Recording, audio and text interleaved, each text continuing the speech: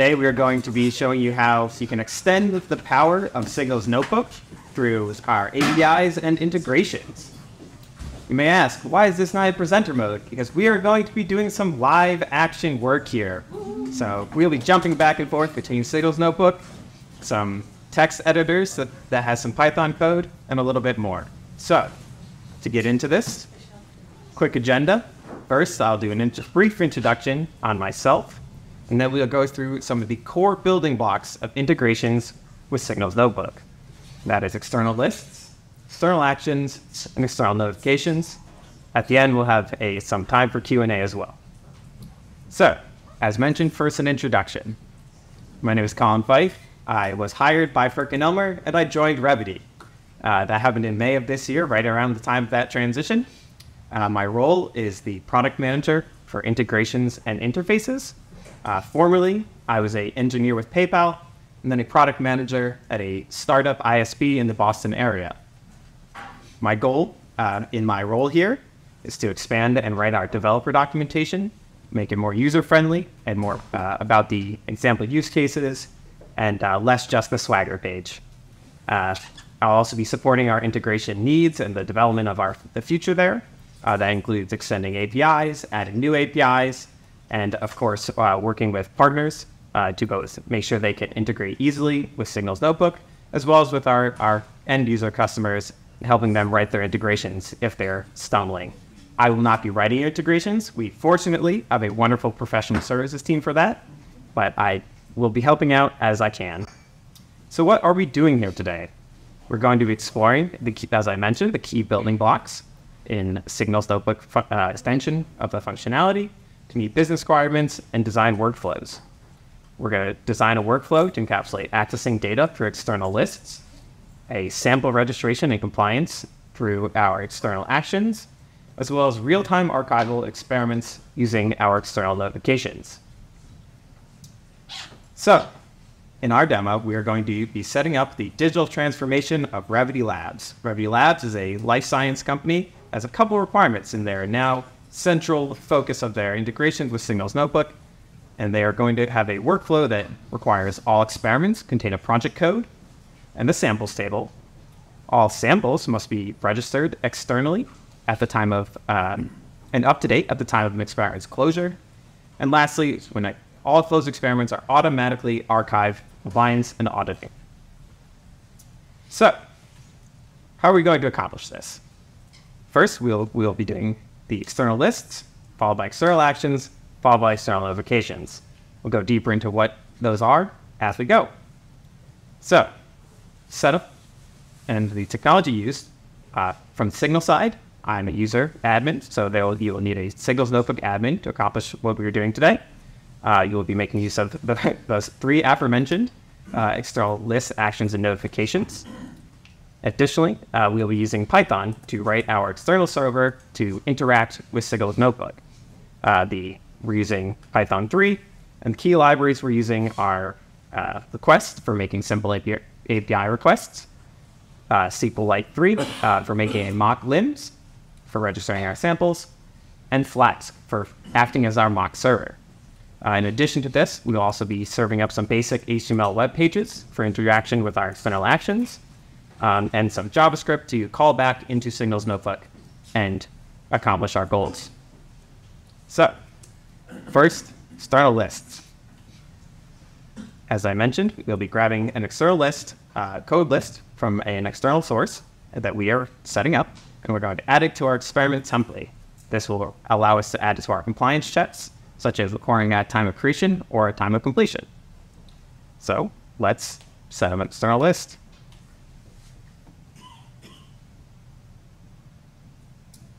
So, setting up external lists is pretty easy. In my case, you'll see here I have a very simple data model here, which is the format which our external list expects. I'm just hosting it on a GitHub page for ease of access. Obviously, this can be hosted wherever you please, so long as it conforms this format. And this is, of course, available in your admin configuration guide. So, to do this, we will start by going to our external data sources. So you can either go through the top smart folders or via the home page configuration. So this may make me log in. Because I do actually have some external data sources. So to do so, you're going to be adding a external list source. Yeah. So we're going to call it Rev Labs Project Codes. And this is where you enter your destination URL, which will serve back and JSON that you saw. So in my case, it's at GitHub. And in many cases, many users will need authentication, and you have access to include an API key in a header. I'm not authenticating this. So what I've done is I set the URL. Now fetch my data. As you saw in the JSON here, there were 3 returned pieces of data which we could use as our external list, as our key. In our case, we're going to choose our primary key to be the code. So we save this. So now we have added an external list. The next key piece is to add it as an attribute so that we can add this to our projects, our experiment templates. So we're going to add a list, call it our labs project code. And we're going to, as I said, use that external list we set up, and that's our FD Labs node.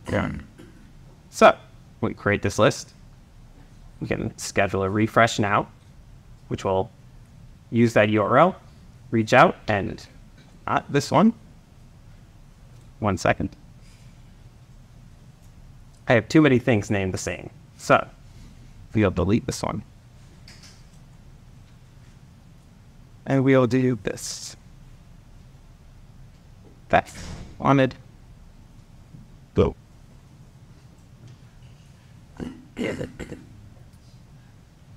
With external lists, you can schedule your refreshes, so you can have them refreshing at any frequency you want. So, well, not any frequency, hourly, daily, or never.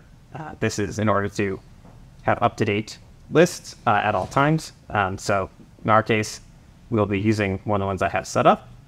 And the next step, as I mentioned, is to add this to our experiment template. So to go there, we're going to go to our system objects, go to our experiment, our templates, and we're going to go to our RevView Labs basic experiment template. To add, in this case, we want to add a property. So we're going to go to our fields. We'll add our new field. There'll be project code. We'll choose that attribute we set up. And in this case, we will not have a default value. As I mentioned, we are going to make this required. You have 2 options. You can do it on experiment creation or on the completion. In our case, we're going to go with it on experiment creation. So now, whenever you're using this template, you'll have a required field project code that you'll have to enter during the creation of your experiment. So let's create an experiment. So we go to our handy dandy RevView Labs notebook. We'll add a new experiment. Call it RL 555. To this, and as you see here, you now have this required field project code, which is grabbed from that list. Now we'll create our experiment. And as you see here, under your properties, you can see the project code. Now, you can see, I can delete it, but it will not let you continue your experiment until you have actually re-added that experiment, which you originally added at creation time. So, before we do any of the other compliance checking, let's see how this looks during the signing. So we go to assign and close. We're checking compliance, and since we didn't require it at time of completion, but yet at time of creation, we already know we have it, as that's how we got here. So we're not going to close the experiment, but we're going to use this to expand our compliance checking to a little bit more details, because we have some more complex requirements. So this is where the fun starts. If we hop back to our quick presentation here, we went through this setup. We got to here, our external actions. External actions are a very key part of our integration strategy. These allow you to call out with some basic identifier information from entities within Signal's notebook. So in our case, we're going to actually create 2 external actions during this. We're going to first do one that triggers at the time of assign and close, to verify that the end user has added a samples table, as that is a requirement that we set earlier. Additionally, we'll add an external action which you activate via your samples table to register a sample into our mock limbs, which is really just a database. But in our case, we'll register a sample, record that we have done it, and then if anything changes about our sample, so we change our chemical drawing, we'll be out of sync and we'll be required to update both the samples table and our registration. So, how are we going to do the sample table verification first? First thing we'll do, and I'll make this larger in 1 second, on the signing event trigger, we send the entity ID of the experiment that was signed. We have our external server waiting to respond to these triggers, and our external server will receive the request, grab the identifier, do a search on that experiment, and verify that it contains a samples container. So, this is the architecture that I was just describing. External action triggers. We make a request for experiment details from our external server. Signals returns it, and we verify that we have found it with our external server, and we dismiss with either failure or success. Failure will prevent us from signing. Success will sign for us. We'll complete the signing action. So, to set up an external action,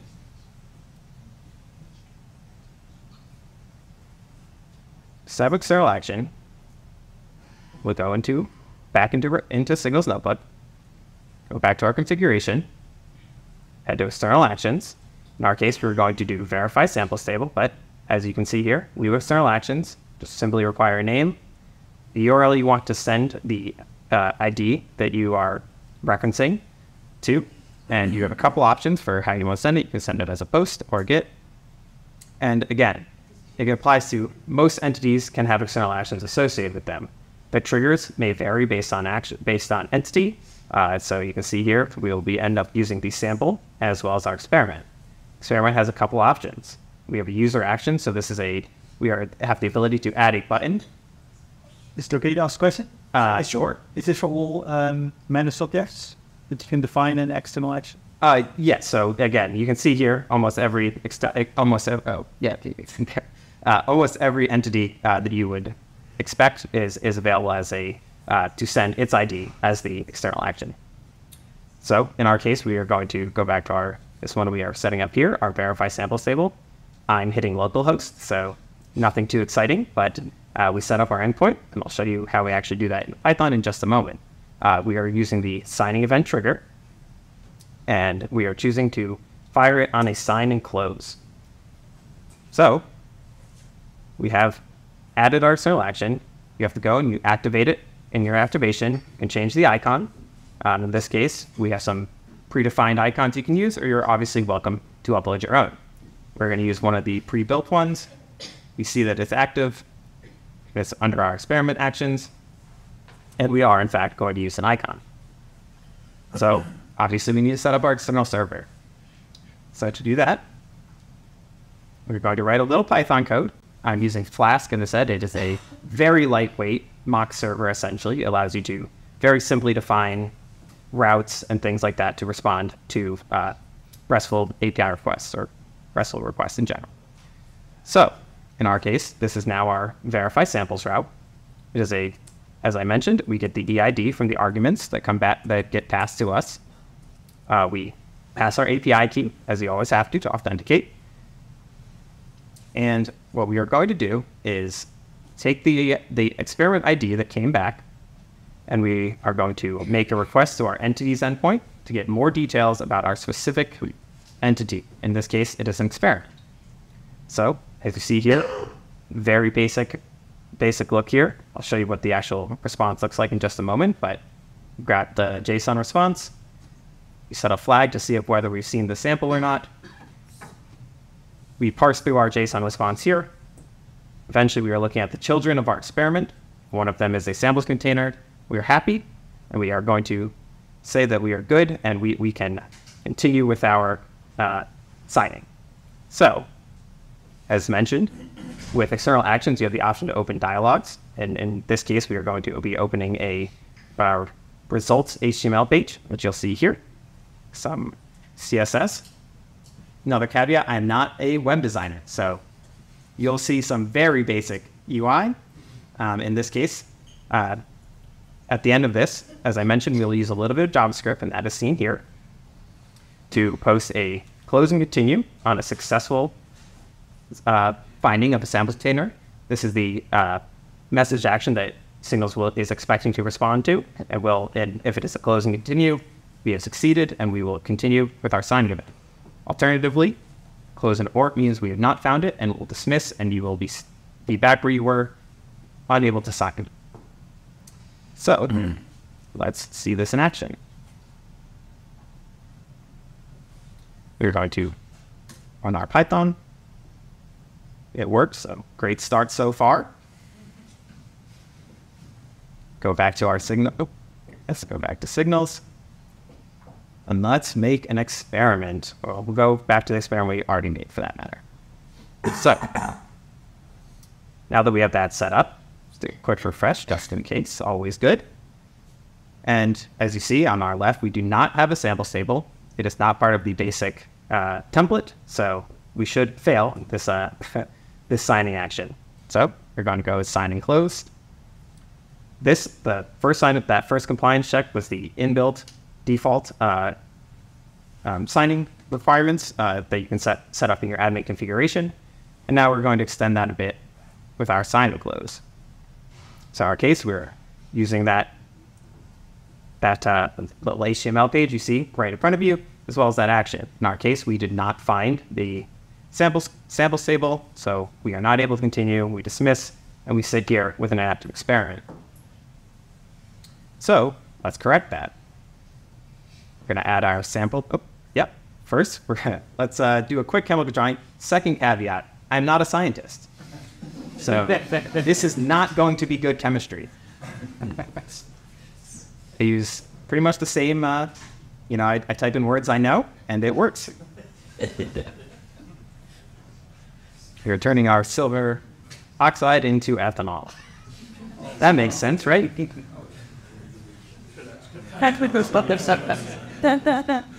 Perfect. So now we're going to create samples from our chemical sample. From this experiment, we're going to choose our silver oxide, create it, and now we see that we have a samples table with at least one sample. And we'll go through this process again. The sign and close. Again, checking to see if it's there. Unfortunately, this time we did have a sample container, and we can continue to close this. So if I continue this, you'll see experiment is closed successfully. Very compliant. We're going to reopen this because we're going to keep working on it, but we can reopen our experiment, and we are back here. So, as mentioned, our next external action will be to integrate with the LIMS. Our LIMS is just a SQLite database where we register our samples. Can you just configure and set up and extend which type of events there are, so from which then fire the external actions are defined by the software? So it's most entities available. So most objects that you can add and entities you can add to an experiment, you can fire an external action from there. So I'm about to demo a little bit of how we set one up for the samples table here. And about which event? So here the event was signed and closed? Yes. So this looks pretty defined. Can you also extend and configure which type of events? Right now we are limited to the available events, and when you choose the entity that you're trying to interact with, it'll give you the available options. Oh. So in our case, we're going to go back to our configuration. One question. Yes? What's the difference between an external data list and an external list? So an external list is simply grabbing from that one pre-formatted format. The intent is to use just one item at a time, one list. The external data source is generally used in a table where you may have a key that you enter, and then it similarly pulls from that external data source that you set up and fills in some more detailed fields about in that table. So you can configure it to work on a table where it actually writes to your table with more than one value. So if you have a list of project codes that have a bunch of default values that you need available in the experiment, we could use an external data source where you just enter the project code, perhaps with a list, but you enter the project code, and then it would reach out to the external source with that project code, and it would return whatever response would ideally include a JSON that has additional values to fill into your table. And what for one sample? What? It's a JSON format. Again, you can find the actual formats in the admin configuration guide, and that'll help you format your JSON correctly. For question, the URL, does it have to be public facing? So is this now externally open, or is the response somehow tunneled through the browser? Because how is the server talking to your local machine now? So talking about the cloud machine, where your LAN is running the cloud? Yeah. But your server is running on your machine now. So is it tunneled or? It is not tunneled. So for external actions, you can reach out to your local server. For most other actions, you actually cannot, and we'll experience that a little bit later on with our external notifications. So yes, we're going to add our new actions for registering our samples. So again, same idea here. We have our URL, we have our register sample. We are just going to take, this time we're going to apply to our sample, not the sample summary, the sample itself. And we show all these, you can customize when these buttons are available.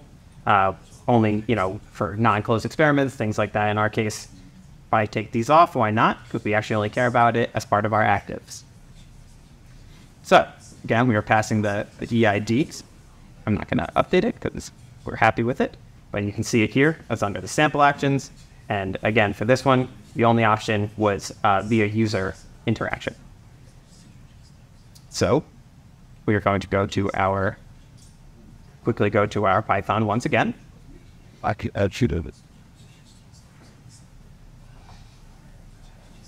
And in this case, we have our route, which is actually down here. We have the route for sample register sample. And so for sample registration, when you create a sample, it assigns a internal digest. This digest is used as an identifier to either register to an external service to make sure that it stays in sync, because anytime you change your sample, that will get updated. And if the digest that it has been set as its external digest does not match its local digest, it will give you a warning, which we'll see in a moment here.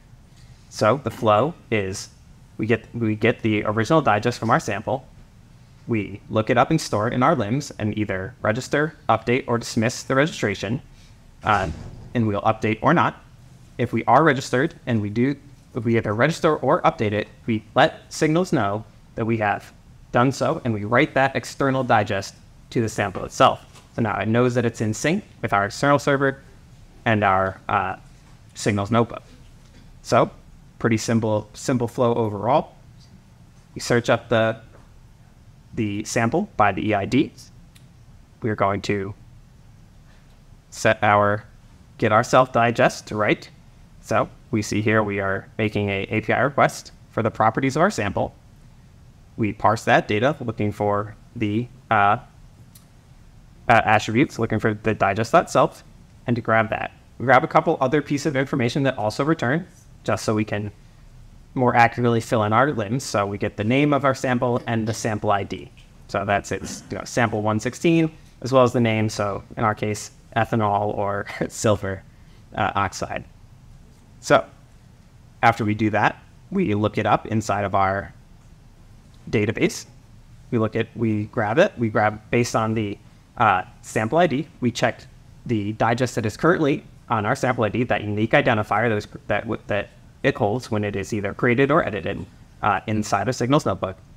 And we check to make sure that it matches with our external one. If it does not, we give the option to either update or register it. If it is not there, if it does not match, we can update it. And then we give the options to dismiss, update, or register. Again, this is purely a SQLite database. But it gives you the idea of what you can do for your limbs. Again, we'll be using a small registration page here, which this is just some HTML with some buttons that call back. Again, not a designer, but you will see it in action in just a moment. Oh, and for reference, as I mentioned, is a SQLite database. It's just a table. It has three columns, and it's the ID, the sample name, and that registration digest. So we go to our back to signals. We go to our experiment. We're going to add a second sample here just for fun. This time we'll do another chemical sample. We'll do the ethanol. So we now have a samples table that has 2 samples. So we can go directly to the sample itself, and you'll see here we have that register sample action. You'll click our register sample. It looks it up, says we do not have it in our database, so we can choose to save it, which we will. And it's going to add a little registration ID to the table as well, just to indicate that we did register it. So you can see here, this is the registration ID, or you can see it directly on the sample table right here. This is just a custom field that we added to our samples table, like you would any other table template. So again, we're going to also register our sample here. This is, again, I quickly went through this, but this is another access point, is this register through the options here, as opposed to actually going into the sample and clicking the button. So we're going to register this one as well. Save it. We now have our ethanol and our silver oxide in our database. And all looks good. So, as I mentioned, if you change this, so now they're registered with their initial digest. What we're going to do here is delete this, and we'll delete this. Amazing. Really good science, I know. And so as a result, you can see now that obviously the two have changed. This one is now propane, and we have ethoxyl silver. Sure. And you can see this warning here. And this warning is saying that the chemical compound has changed. So when we updated it, it decided, okay, something has changed. My digest has now changed, and it needs to be re-registered with your external system. So do this. We're going to first update it here. Well, let's first do a quick signing. We'll try to sign and close this. But fortunately, as part of the inbuilt UI, which I can show you how to set this up in just a moment, we can require that all samples be up to date at time of sign and close. So the way we accomplish that is purely built through our the signing flow of an experiment. So if we go to our workflows in our configuration for our experiments, you can see signing experiments, and we have these 2 checkboxes here. Require chemical samples to match the originating reactants or products. So that means they have to match something that's in the table. And in addition to that, we are also going to require that they match an external data source. So you will not be able to complete even if you update the product in the samples table, you will not be able to until you've updated it in the external database. So that being said, we'll show you both of those in actions. In this case, neither was updated. They have changed. And so to update them, we're going to update our sample. We are going to now be ethoxyl silver, which is great. So now you can see that, roll this. Let's go back to silver. You see if the chemical name is now changed to ethoxyl silver. In this case, it is still ethanol, which is no longer in our chemical drawing. So we're going to also update this sample to our propane. So now you see that the warning is still there, because while we have updated them in the samples table, we have not updated them with our external database. So once again, we'll try to close this experiment with a sign. And it will once again, with the inbuilt compliance checking, reject our attempt at signing close. So now we need to register them once again. So in our case, we will do that same action. This time it will recognize it. In our case now, seen it before, it has registered, but now our sample is out of date, so let's update it in our lens. Now see that we have updated successfully, and the warning will dismiss because it recognizes that the digest match and that the sample container the sample is in our chemical drawing. We'll do this for our second. We'll make it propane. Oh, we already did that. We're going to register with our lens. And we'll verify and update. And just for completion's sake, let's go back and see what it looks like when we update something that already exists. It'll just merely tell us that everything looks good you can dismiss this. So we will. Now when we go to our sign, we'll do sign and close. And we have passed through that first set of checks, which means we are looking good. We're going to still check to make sure our samples container is there. Still is. We have successfully added that step of compliance. So those are two ways to use external actions. One via the triggered action from a signing event. The other, obviously, through a UI interaction. All right. We hop. Any questions on external actions? Yes, this is sort of very kind of back-end driven implemented codes. Most of the business logic sort of back-end last server was tools. I suppose that's quite good. You're communicating with a third-party database. If you just wanted to communicate with single APIs, could you just register a client app and do it for a token-based authentication scheme? So if you have a Vue or React app, you talk directly to the API without having to set up your own external server, basically. Obviously, you need a server for the front end. Yeah, you still need the front end, but again, as long as you can receive the action and make the appropriate updates with the sample properties, you can achieve the same. Especially with business line, kind of be means front ends. Right. Yeah. I just press for what's there. Yeah. Other questions on external action before we move on to notifications? And a take on it. I've got sort of Python scripts running in like GitHub Action, as you were talking about, so just in case I would GitHub before. Is there any, can I make it even simpler and have my Python scripts in GitHub and get it to trigger action? If the URL accepts the response, it will work.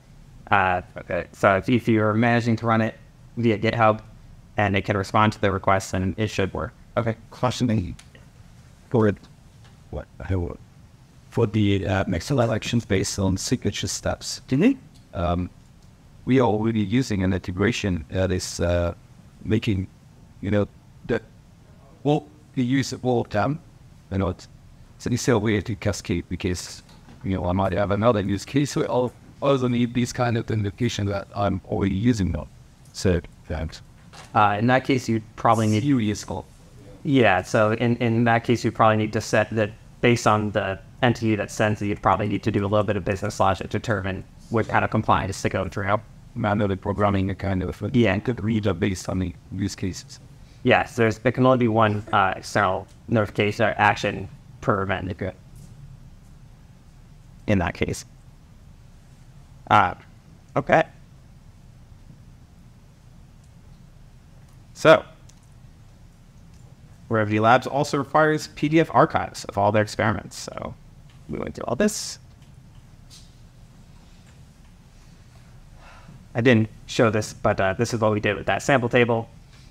Triggered the action of the sample table, requested details, got the details, talked to our limbs, and then once again updated single subbook. Honestly, I said things that pulled the few stops. So, external notifications. As I mentioned, we want to asynchronously download PDFs, and the reason we were doing this asynchronously is because PDF generation is a costly activity. PDFs can be very large and take far longer than 30 seconds or so to generate, and to preserve the user experience, we always want to make sure that we don't block them for very long. So this is why we recommend with all your PDF generation that you use our asynchronous process. It allows you to generate much larger PDFs, and it will never run into an issue with multiple people completing their experiments at once. So, our architecture here is we get a external notification for our sign and close event, which is different than the action. This is a successful sign and close, will trigger a notification. We'll kick off this asynchronous PDF flow, which we'll go over. And then when we determine that it's ready through a series of API calls, we'll download the PDF and save it to a local file system. So, let's set up our external notification.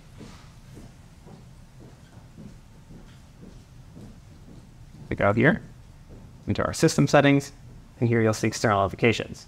There are two options with notifications. There's pull notifications and there's push notifications. We are interested mostly in the push notifications in this case. So that is when the signing event happens, it pushes the notification to the URL that we set.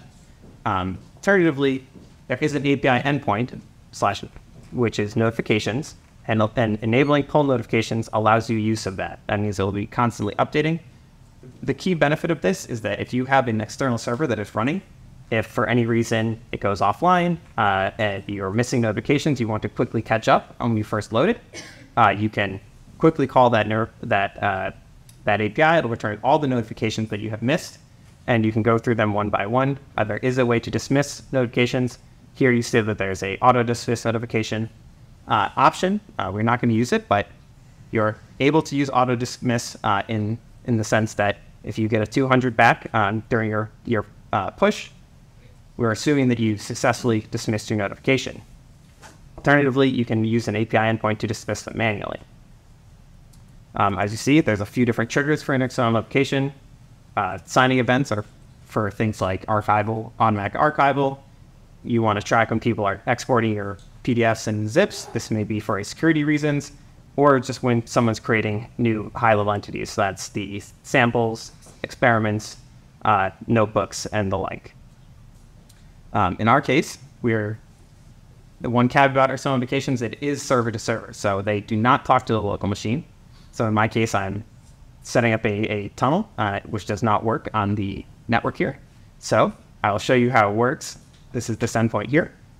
It's just a mock API endpoint, but I'll show you what happens when we successfully sign and close. You can actually see the ones from what we've been doing. So it's another route on our Flask server. In this case, it will expect this body, which is just the notification. You can see that it is a notification as an ID, has some information about what it is. In this case, it's a close. But to get around this, we're actually going to make use of that pull notification. So I'll be sending a notification to my local server that will kick off the pull and then act as if we just received our external notification. So let's do that. So we'll reopen our experiment. We will sign it once again, and you see here, we actually got a notification that we did this reopen. So you see this reopen is now the type. In our case, we are going to ignore this because we don't want to do anything when it's reopened, but perhaps you may alert something because it may not be an expected scenario. So in our case, we're going to sign and close once again. We'll still have our sample stable. Everything's registered. We have closed our experiment.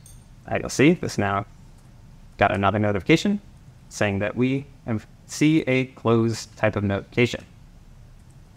So, as I said, unfortunately, I cannot use this interceptor here to route to my local host on this network, but I can pretend. So, we are going to send a curl to our local host, and I'll show you the route that this is going to hit in just a moment. And it will begin to, I need to go more deeply over the flow before this is all that interesting. So let me show you what this asynchronous process looks like.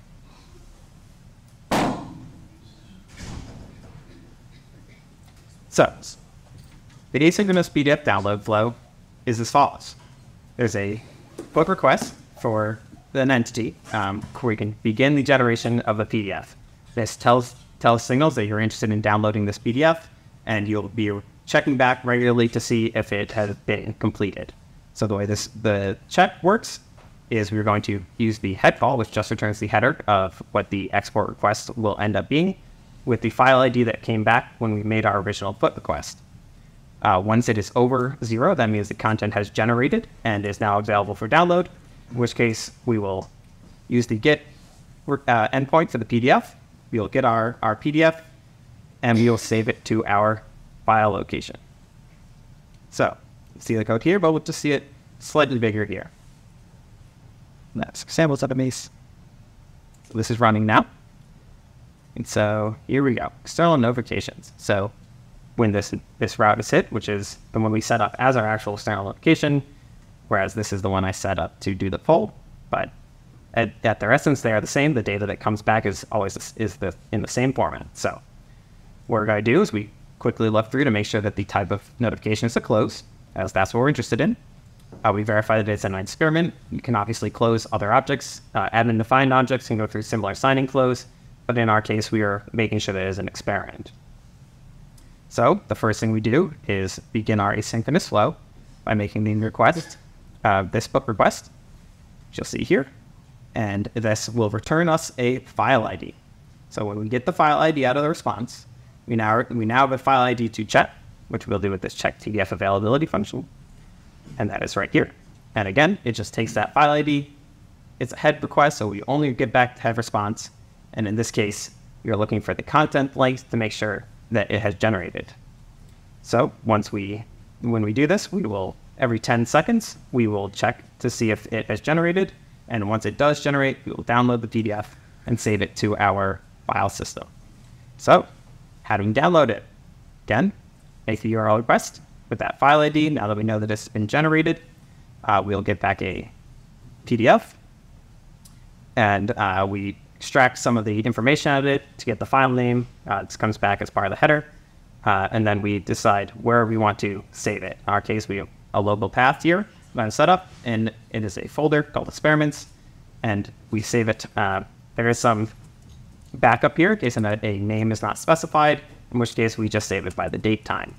But in our case, we will have a file name, and as a result, we will end up with experiments in our folder. So as you see here, what happened here is we made this first request to see if it's content. The content length was 0, so we waited 10 seconds. We tried again, content length was greater than 0, so we initiated the download and successfully downloaded. So we go to our file system. You can see here in our NEXUS demo, we have our experiments folder, and in it we have this newly generated PDF, which is our Revity Labs experiment with our beautiful science and our well-formed samples table. So now this will fire anytime a successful sign and close event happens, so that we can always be up to date with our PDF archive. Boom. Question. Yes. Yes. How does the electronic signature work? So I noticed you just state a button. Is that all it does, or is the button could also extend to other e-signature showing to sign out? You could, through external actions, extend to other sign-in tools if you needed and return a response saying that they successfully completed them.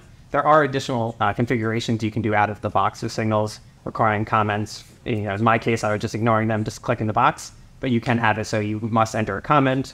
Instead, there's you can add other fields like we did with the project code. You can make that required on close, in which case they need to fill it out then. So you could add any number of fields there that are required. And alternatively, as I said, there are some options that you can configure via the configuration. Funds. So that brings us through this. As we said, we went through this user experience, and that brings us here to our Q&A. Any questions on top of